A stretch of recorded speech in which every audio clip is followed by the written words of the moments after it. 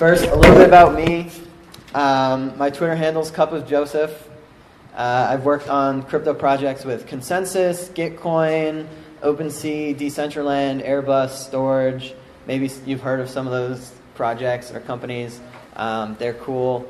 And my favorite book is Dune. I really like Cherry Garcia ice cream. My favorite dogs are Huskies, which is great. I've seen a lot of Huskies in Denver so far today, so that's good. And this weekend, I'm going to be hacking at ETH Denver, so I hope that you will join me and do that too. So today, we're going to talk about our overview is going to include what is a collectible, what's an ERC, because people like to throw around a lot of acronyms and not actually explain what the acronym means. We're going to talk about fungible. There were some people talking about fungibility and stuff over here a minute ago. And then we're going to have plenty of time for coding. And actually, everyone, hopefully, at the end of this workshop will have implemented their own ERC-721 token and be ready to deploy it. We're not going to do deploying today, but I can help with that afterwards if you're interested. So who's happy? Good. Okay. So what's a collectible is the first thing. It's something unique that you can, it's either a physical object unique like that or some kind of digitally unique object. So for example, I always carry a Jigglypuff Pokemon card in my wallet with me. That is an example of a collectible. Technically, my actual ID is also a collectible, if you want to talk about that. Beanie Babies. Hopefully, maybe you've heard of that. Pretty mainstream, I guess. Physical collectibles, and maybe a house could be a physical collectible. But the Brooklyn Bridge is not. And if someone tries to sell you the Brooklyn Bridge, you should not buy it because you cannot own it, which is sort of the other thing that has to be there to be able to collect something, is you have to be able to prove that you are the owner of it. So can somebody else give an example of something that could be a collectible that's digital, that isn't crypto, it's not a crypto kitty, and it's not currency related? Anybody? Some kind of digital collectible. Yeah. Hearthstone cards. A what? Hearthstone cards. Hearthstone cards? Yeah, okay, that's a good one. Another one? Skins in a video game. Skins in a video game, maybe, yeah. That's it? Okay. I was thinking web domains, right? People collect those. You can prove who owns them. Lots of other, lots of video game kind of things. Hearthstone, video game skins, lots of things like that. Also stocks in a company, right? Like maybe you own a specific stock or something like that. It's pretty much digital. So what's ERC? So that's a collectible part. So what's an ERC? Well, an ERC is the next stage of an EIP, and you can actually see all of the EIPs on github.com/Ethereum/EIPs. And those are Ethereum improvement proposals. So basically anybody can say, hey, I have an idea for something that could improve Ethereum in some way, and you can make an issue on that GitHub account, that GitHub repo, and whatever issue number that issue is, then that's the number of the EIP. And after we've talked about the EIPs, and maybe you bring it up as like, hey, I have this general idea, but I haven't really flushed out the specifics. After we've had a discussion online, and a lot of people have put in input and really flushed out the specific details of it, your EIP can graduate to ERC, which all it stands for, ERC, it's not special, it's nothing technical, it just means Ethereum request for comment. So something that we've thought about and we've published, and we said, hey, we think that this could improve Ethereum, and we're ready for people to put their input and add comments to it. And that's it. It's really not, it's not anything magical. It's just sort of the stage of an improvement proposal that you're at. So the first ERC idea was in EIP 16, where someone was like, hey, what if we had ERC? And everyone was like, yeah, okay. It's pretty simple. So yeah, so nothing complicated about that. It's just the number of the improvement proposal that you made. So who's happy? Okay, cool. So ERC-721. So 721, where does that number come from? It's the issue number, right. So it's nothing magical. And what that issue says is there should be, on Ethereum, to improve it, a standard that allows for the implementation of non-fungible tokens using Ethereum's smart contracts. So that's another buzzword. NFT, nifty, non-fungible. That's one implementation of a non-fungible token is the ERC-721 standard. So the standard includes who owns each NFT, each non-fungible token, how many a person owns, if you have many of some tokens that aren't 721s, that are pretty much every single other one, the ERC-20, then probably it has some kind of decimals after it, right? You can send decimals amount. You can't do that with these. And it does not include any qualities. So the standard is very, very generic, and it gives you a way to prove that you own this collectible and to send it and receive it, and that's pretty much it. Everything else is on us as developers on how we want to implement this standard in our own way. So if we want to have Pokemon cards or whatever, then those are qualities of the NFT that we're going to add ourselves. All right, so non-fungible versus fungible. So the standard says it's a standard for non-fungible tokens, right? So what is a non-fungible token? Well, we said before, a collectible, right? My Jigglypuff Pokemon card is a collectible. And the difference between the fungible and the non-fungible is whether they're totally interoperable and exchangeable.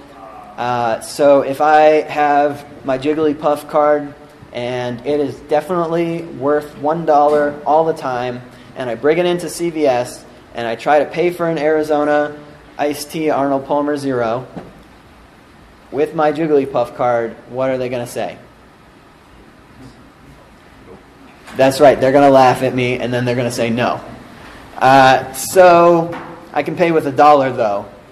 And besides, if we forget about the unique IDs on dollars, and we just pretend it's $1 in my ATM bank account, every dollar is pretty much the same, right? If I put $1 into my bank account, it doesn't matter which dollar I get out later. So every dollar to me, or to the person taking the dollar as payment, they don't care what dollar it is. They just want $1. They don't want a Jigglypuff card. They want something that's fungible. So the dollars are fungible because it doesn't matter which one is which. It doesn't matter which dollar I give to someone. It's about the value of that, and it doesn't matter that my non-fungible Jigglypuff card is the same value because it's unique and it's different, and all Pokemon cards are a little bit different, so I can't pay for things with that. All right, questions about that so far? Who's happy? All right, good. So, and we have a question at the bottom. So I have lots of questions at the bottom. So what's a token standard that is fungible? Yeah, that's right, yes. And is Ethereum, is ETH fungible? Kinda, yeah. If you send me a little bit, and you send me a little bit of ETH, and I send somebody else some, I'm not sending yours or I'm not sending his. I'm just sending some from my pot, right? So maybe there's a way to track it all very well, but it doesn't matter which ETH I send you, right? So it's fungible. So that's the distinction that we're making here. All right, so an ERC typically gives you a list of functions, a list of events, sometimes a list of data structures, and it says, hey, these are the things that you should implement to be part of this standard. So the standard includes 3 events, 2 for approvals and 1 for transferring. So it'll emit an event every time you transfer one of these tokens. It'll say, hey, person A transferred token 1 to person B, for example. It gives us a balance of function, which returns how many NFTs you have at that address of that person. It also gives us the owner of, which is unique to this standard because we want to know who owns each token, right? You can't own the Brooklyn Bridge, so it can't be an NFT, but you can own each individual Pokemon card or any individual Beanie Baby, and we always need to be able to keep track of who the owner is, which is the big highlighting theme of the standard is being able to keep track of who owns what. So these are the functions. There's a couple others that are more boring than these ones in the standard, but it gives us this list of functions, and how we implement them is kind of up to us. So I could implement the owner of function that always returns my ID and says I own everything all the time. And I could still implement that as an ERC-721 standard. It wouldn't be very good. I wouldn't use that, but you could do that. So the implementation of these functions is up to you, although it gives you a list of things that how they're supposed to work. So what are the benefits of everybody using the same function names and the same standard interface for being able to use this token? What is it? Interoperability. That's a hard word. Yes. Yeah, so what does that mean? It's a standard that we all agree on, so we can actually move stuff back and forth. We can move stuff back and forth, like with the transfer function. Yeah, so, but we all agree on it. So what can we do if we all agree on a standard? Generic user interface. Yeah, we can have similar user interfaces, and we can have a lot of really good third-party applications that allow us to trade between different 721s. So if we're using the same interface, I can trade my Pokemon cards for Beanie Babies, potentially. So there are lots of third-party services that, because we're all using the same standard, they all work very well together. So here are some cool projects, some things that have implemented the 721 standard that I like a lot. One of them is Heritage, which is a smart contract platform from the company Airbus, which they are using for tracking donations between charities. So every donation is a unique collectible because it has a specific ID, a specific taxpayer ID, an amount that was donated, and it's a very good way to keep track of who owns that donation, who made that donation. So that's open source. People are using that for different things, and potentially it could be used for tracking different parts on your assembly line when you're building an aircraft, like Airbus is an aircraft manufacturer. So it could be used for things like that. Like you were saying, interoperability.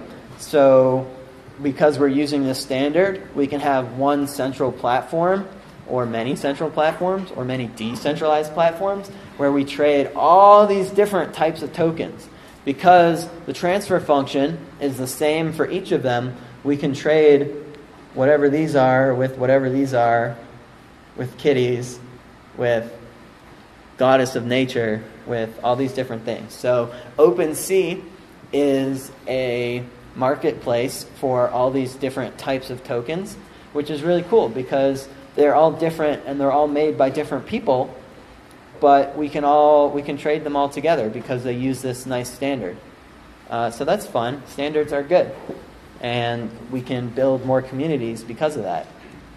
And another one is superrare.co, which is all artwork, and they assign a specific artwork, and you can buy and sell and trade your artwork online, and always know who owns it, because the standard is very, very good at ownership, like we were talking about. So tracking donations, assembly lines, marketplaces for all kinds of games and stuff, art, cool things. So is there any other cool NFT project that anyone else has seen that they like? Yeah? I mean, there's the grandfather of them all, which is Pepe Cash. Pepe Cash? Yeah. It was on Counterparty back in 2014. Okay. Yeah. I'll take your word for that. Yeah, so Pepe Cash, art, assembly lines, cool stuff. So when you always know who owns any asset and you're very good at tracking that, there are a lot of different other use cases for that people might like a lot. Yeah, who's happy? Okay. So the next thing is our description of the implementation. So like we said in the EIP, issue number 721, right? It gave us this function, safe transfer from, a from address, a to address, a token ID. So I can send from me to my friend some token, some ID, some specific thing, and transfer the ownership of that. And it also gives us a bunch of cool comments about how this function is supposed to be implemented. So it throws if the person trying to send the token is not the owner of it. So this function will fail, it's supposed to, if the from address is not the owner of the token. So that's good, right? Because you shouldn't be allowed to transfer things that you don't own. I shouldn't be allowed to send his laptop to this guy over here, right? Because it is. So that makes sense. So I'm not going to go through all of these because that would take a long time and be really boring. But if you're interested in the very, very specifics on how all of these work, then you can come here and read all of these different things.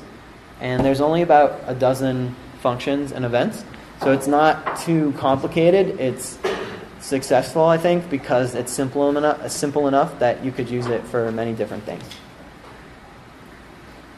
Okay, so mapping. Yeah. So we're transferring. How are we keeping track of who owns things?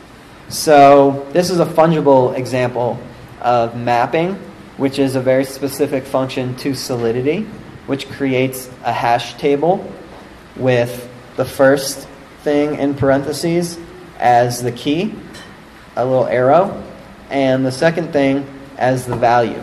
So for our fungible, for our ERC-20 or our dollar bills in our ATM, this could be a really good way to keep track of things.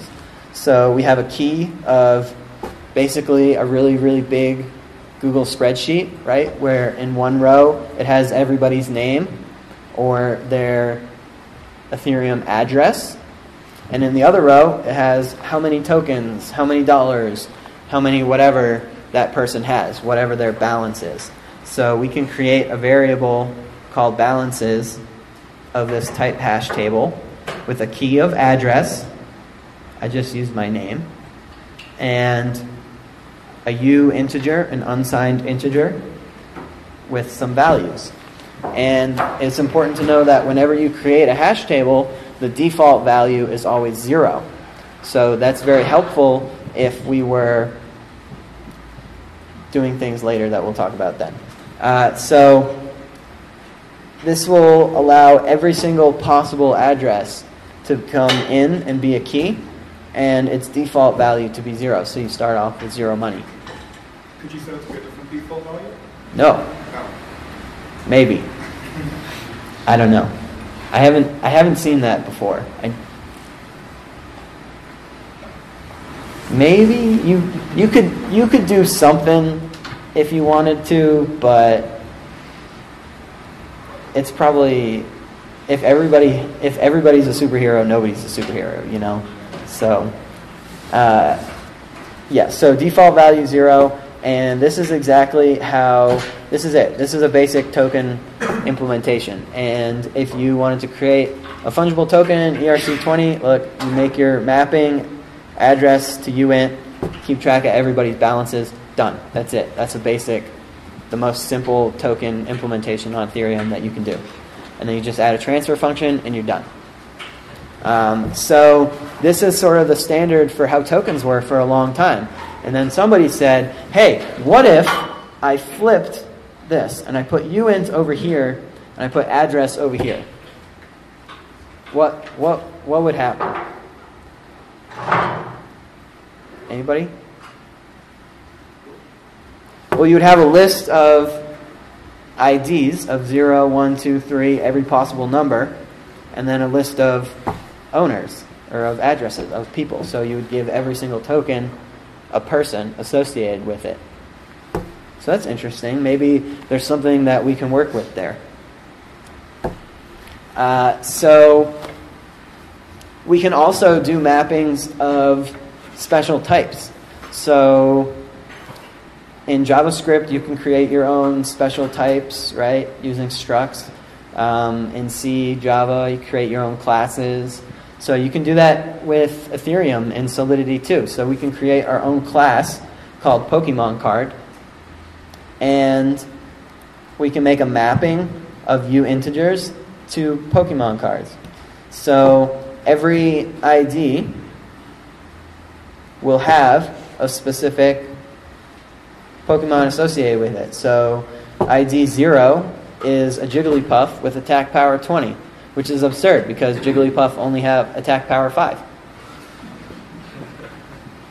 So this is very interesting because we can create our own super unique, it doesn't have to be Pokemon cards, it could be really anything, right? And what is something else, what is another variable that we could put in here besides just numbers? Address. An address, we could put an address. What else could a string be? We can have a string that points to something off-chain. How could we do that? IPFS.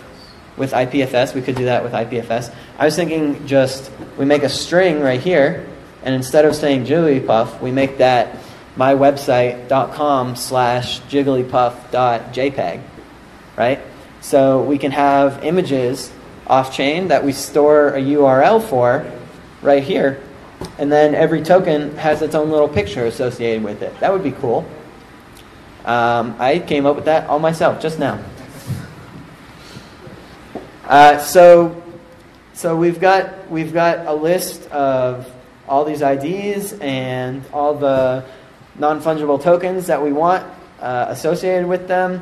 So how could we quickly get the owner of those IDs?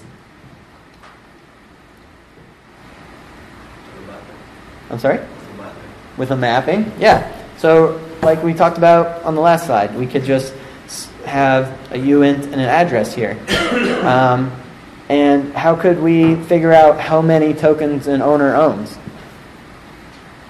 We could just have a global variable and just keep track. Like, it doesn't have to be magic, right?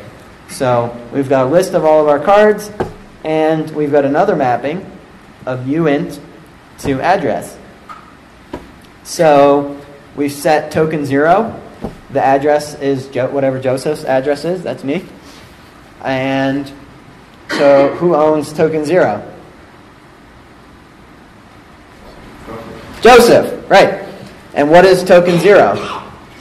It's a Jigglypuff with an absurdly high attack power. Great. And who owns token 1? Abby. And who owns token 2? Yeah, whatever that address is. And who owns token 3? We haven't made one yet. So if I look up in this mapping, number 3, if I put 3 into my hash table, what do I get? Who's the owner? 0. 0. Exactly, right. So that's very useful to us. So every token that doesn't exist yet, its owner is the 0 address, 0x000000 forever, right? Not forever, but like 18 or something, I don't know. So it's very useful for us that the default value is 0, because now we have a way to keep track of what tokens have been created or not. So we can always just look up into our mapping, hey, check out this ID, and how would we know if there's no owner set for that? If what? If address is 0, right. If the value of our key is 0, then it doesn't have an owner yet. So that's very useful for us if we want to create a minting function for creating new tokens. Because if you remember from our standard,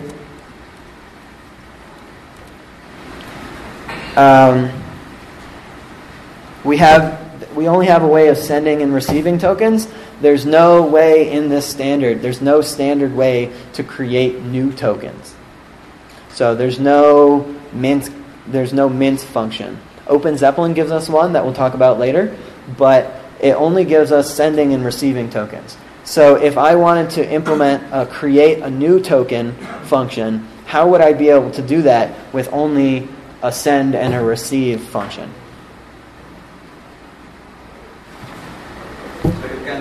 If I want, I'm sorry? You can do whatever you want. I can do whatever I want. Well, it'll be like a company where you issue shares and you have shares on issue. So a company has a cap table. No, too complicated. Too complicated. I just send a new token, and I say, hey, it's from 0, because 0 owns all the tokens that don't exist yet, and I send it to whoever I want to give it to. And that's it, right? So that's our minting, is just a send from 0. And we know that will always work because we know that the default value in our hash table that's keeping track of all the owners is 0. When you initialize all the tokens, do you have to have pre-allocated the amount to 0? No, it's a hash table. Okay. So these rows and columns only exist for the things that we've already implemented. And then otherwise, if we want to check token owners of 3, then it's going to hash that value 3 to create this is too much. We don't need to do that. But you can look up hash table implementations and the kind of data structure, but it'll look up a unique ID for that and be able to look at whatever memory is in that place without having to allocate it all ahead of time. So this is good. So if we want to make new tokens, then we just send from 0 because the default is 0. And otherwise, we can look up who the owner is very quickly, and we can look up what each token is very quickly. Who's happy with mapping? You're not happy. What's wrong? Do you have a question? Okay. Okay, that's fine. So let's write some code. Let's take this specification of ERC-721 that they gave us, and they gave us all a list of how it's supposed to be implemented, and let's spend the next, month trying to write that implementation and doing security audits to make sure it's all very safe and very secure and definitely works and there's no bugs in it anywhere, and we'll write all the tests and it'll be a pain and it won't be any fun and we'll all be sad. Or an alternative is we use OpenZeppelin. OpenZeppelin is a really cool smart contract library. I think they're actually presenting today. Maybe I think there was one last night. They'll definitely be here this week, and I definitely recommend checking out any talks from the OpenZeppelin team. They'll be here tomorrow. They'll be here tomorrow? Awesome. So they built a whole bunch of contracts, like so many, that were reviewed by tons and tons and tons of people, and everybody put their input in, and they came up with the absolute optimal version of the implementation. In my opinion, I'm just some guy, right? So they came up with a really great implementation of ERC-721. And you can find their code right here, github.com, OpenZeppelin Solidity. And you can look through all their different tokens yourself and decide if that's the standard that you want to use. You can also go to openzeppelin.org and learn more about their APIs and stuff. Yeah? They will be in this room tomorrow at 11:30 a.m. In this room tomorrow at 11:30 a.m. It's going down. So who's happy with OpenZeppelin? I am. Yeah. So 721, they gave us a mint function because they're excellent. And they gave us a couple other useful things. So we already talked about this. How could we implement our own mint function? We just transfer from 0. That's pretty cool. That's how I would do it. This is how OpenZeppelin, let's walk through this for a second. So this is how OpenZeppelin says you should implement your mint function, or at least this is how they've done it. So they have a function. It takes a 2-person, it takes an ID, and it says, hey, the 2-person cannot be 0, and then it calls the add2 function.